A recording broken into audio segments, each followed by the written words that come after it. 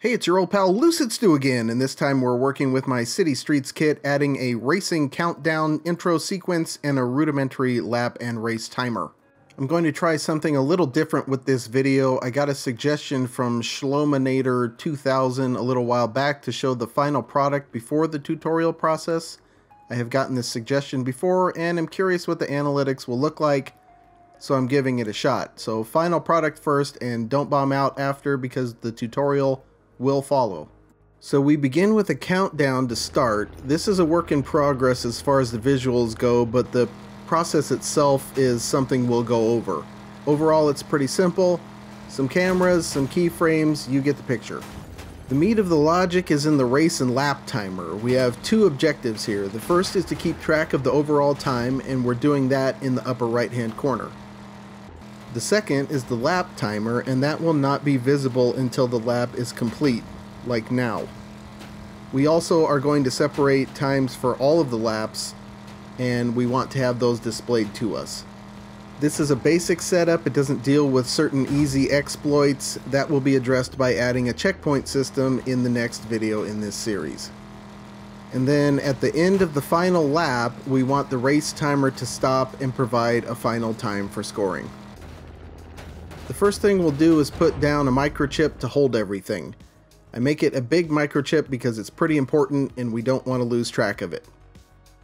The countdown to the race is a sequence, and when you think sequences, you should think timelines. I will put down a timeline and start working in that. The first thing I want to accomplish with this sequence is to give some padding on the level loading to ensure that everything is ready to go before things start happening. I'm going to add a bunch of cameras, and the simplest way to get a little extra time for the load animation to run through before our logic starts is to let the first cam run for a second or two before doing anything else. The objective with the other cameras is to emphasize the countdown, so I want to switch cameras on each count. The count is 3, 2, 1, go. Since we have 4 steps, we'll have 4 cameras. There are the 4 cameras we will need. You might notice those changing as I jump around. Most of that is fine-tuning. If I make any significant changes, I'll stop and explain them. I'm going through each camera to remove imps and player control, and also to add black bars for a cinematic feel. For the countdown, we need a visual representation of the numbers, so we'll want some number displayers and a text displayer for the word go. You'll notice that except for the padding on the first camera, everything lasts 1 second in the timeline to correspond to the countdown. Because of the camera padding, our first event will occur at 1 second rather than starting with the first camera at 0. You can do anything you like with the style of these displayers. I'm mostly just messing around here as the whole thing is a work in progress, and I will likely change these later to match whatever menu style scheme I come up with in the future when this is closer to being a full game. And then once again adding those elements at 1 second intervals. I want the countdown to come flying at the screen, and to accomplish this I'll use keyframes. The initial keyframe will have the displayer start very small at the middle of the screen with some opacity. With the second keyframe, I'll make the displayer as large as it can get, and then turn all of the elements to 0% opacity. You want to make sure you scale the displayer first because you won't be able to see it when all of the opacity sliders are 0%.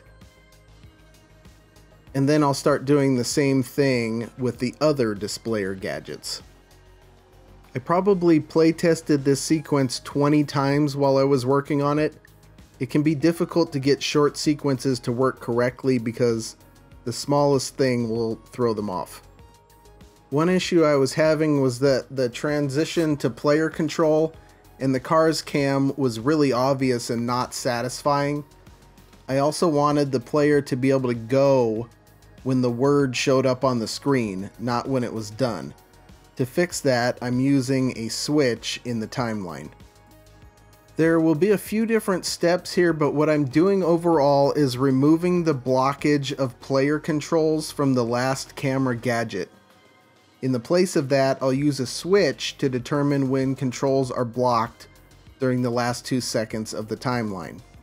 Then I'll shorten the last camera by 1 second, so the combination of all that means that the player will gain control at the same time Go appears on screen, and the camera will switch to the car's camera.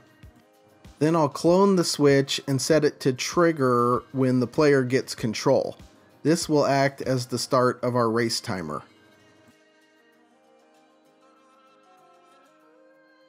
I interrupt player controls with the first switch by hooking it to the Disable Controls input on the controller sensor of the car.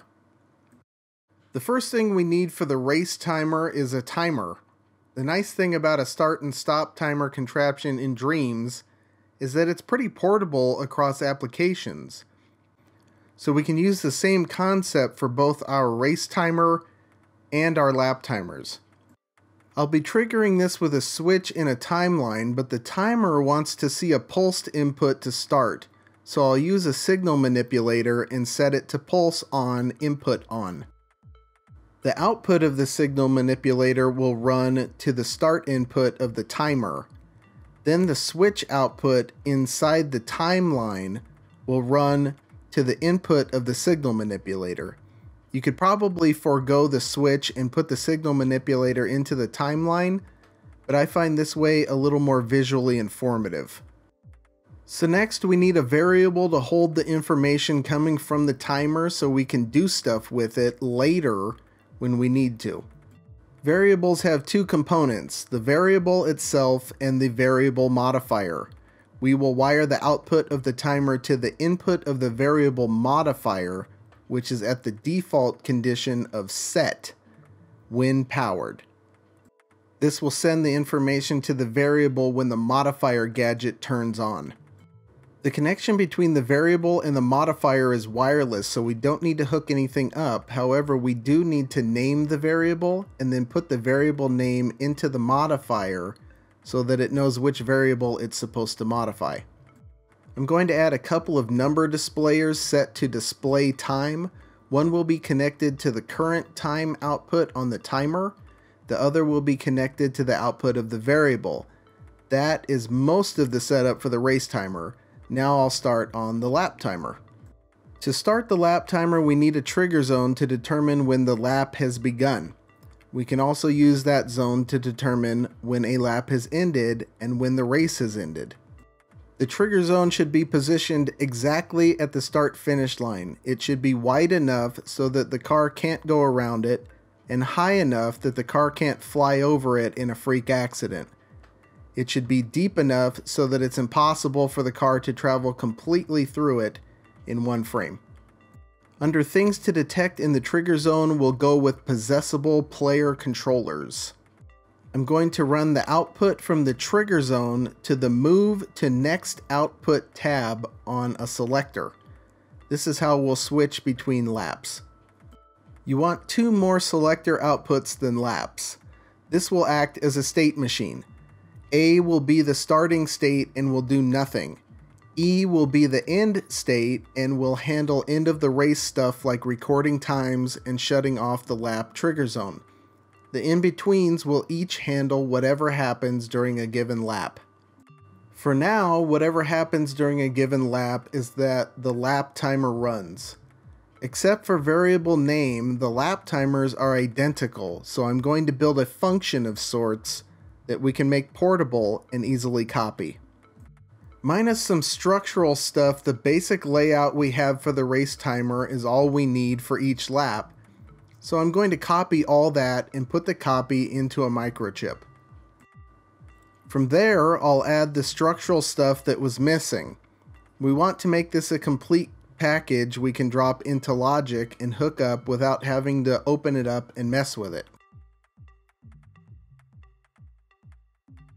I'm placing these input nodes to give the microchip some inputs we can hook up when it's closed.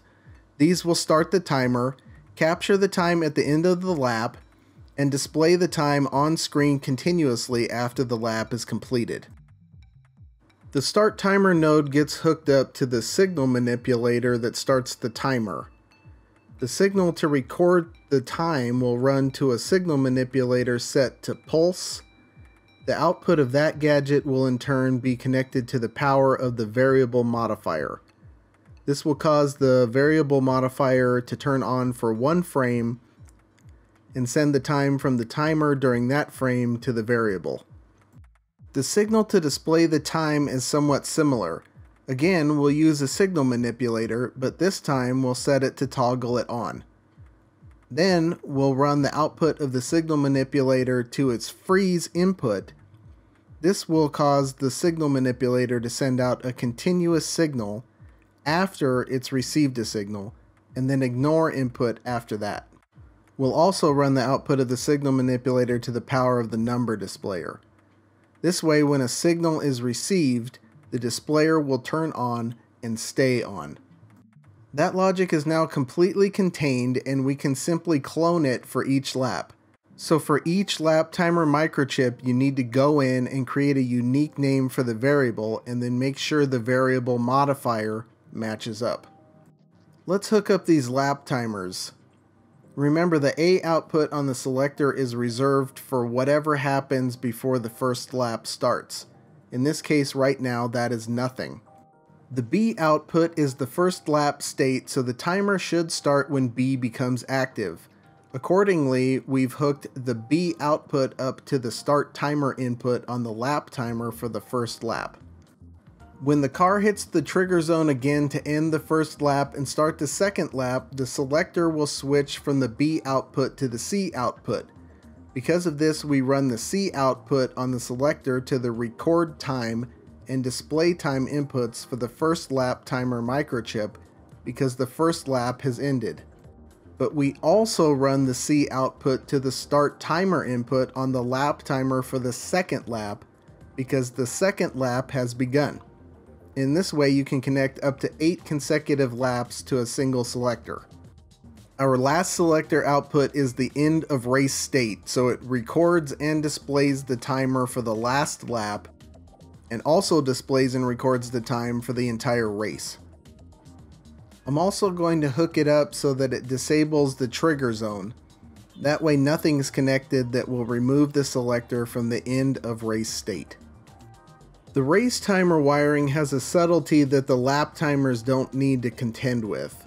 With the race timer, we are displaying the race time continuously during the race.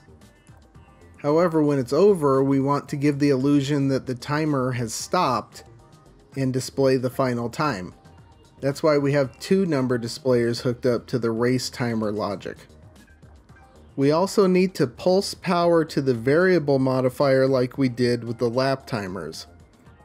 First, we'll take care of the trigger zone with the selector's E output running to a NOT gate. That then runs to the power of the trigger zone. The logical statement is, when the race is not over, the lap trigger zone is active, which makes sense. Up next is the end of race timer display. This is handled like the lap timers, but we don't need a signal manipulator because once the race is over, the selector's E output is on continuously. We'll run the selector's E output through a NOT gate to the power of the number displayer that displays the race time continuously during the race. In this way, the time for the timer will display continuously while the race is running and then switch over to the saved time in the variable at the end of the race. I could have used just one NOT gate there and ran the signals for the lap trigger zone and the race time timer from that instead of 2 separately, but I didn't. Oh well. And now it's time for some blooper bugs. Here the race timer starts just fine but stops at 5 seconds. Issue: timers are set to 5 seconds by default. Solution: set your timers to the maximum allowed in instances like this so you don't have to deal with the timer completing. Bug number 2. Upon completing the second lap, the second lap time is overlaying the first lap time. Solution: make sure your number displayers are set up correctly. Alright, let's see some of that final product again. Well, sort of final because this is not finished. So in this video we covered a countdown intro sequence and race and lap timers. But we are not done because we need checkpoints to let the player know how they're doing during the lap, and also as a security measure to keep them from triggering laps without completing them. And it would also be nice to take our recorded times and post them to a scoreboard to let our players compete. All that and more coming soon, but that's all for now. Until next time, I'll see you in the Dreamiverse.